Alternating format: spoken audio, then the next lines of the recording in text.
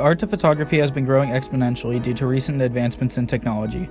Additionally, through the popularity that this art has gained through social media, there has been a noticeable increase in the use of language and rhetoric within the affinity space of photography in all genres, including gallery photography.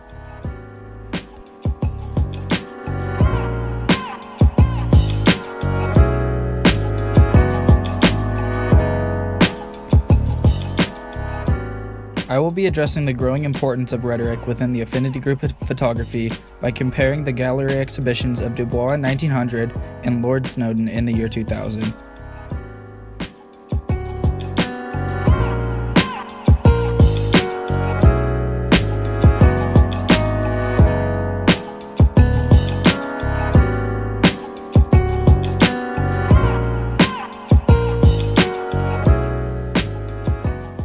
When looking at the gallery compiled by Bois called the American Negro, shown at the 1900 Paris World Fair, there is no artist statement that can be located.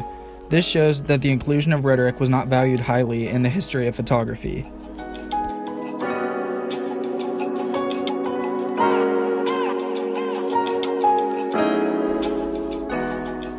However, when further researching Bois' exhibition, I found a 13-paragraph article that was written by Bois that describes all parts of the exhibition that he is showing.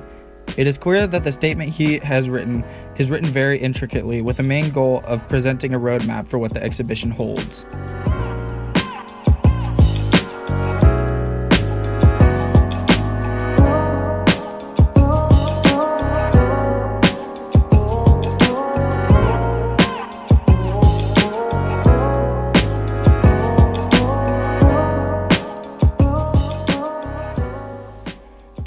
I believe that photographs should be simply technical and easy to look at.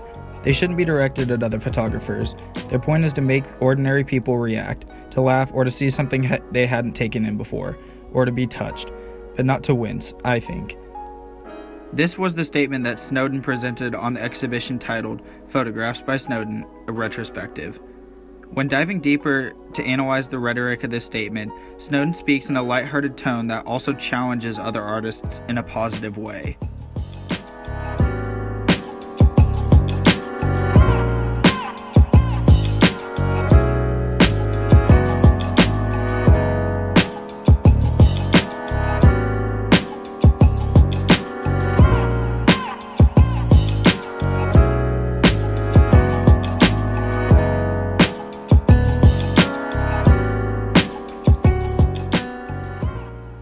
When comparing these two artists and the statements that were made in their exhibitions, there are some clear differences between the two.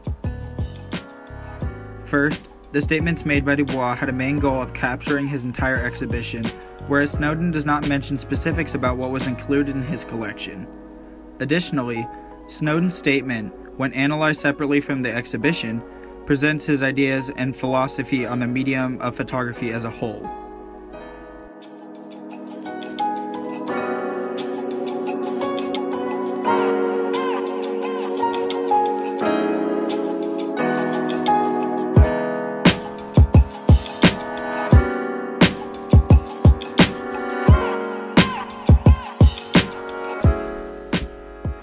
To conclude, there are differences between the rhetoric utilized in the artist statements from photographers in history compared to more of contemporary photographers.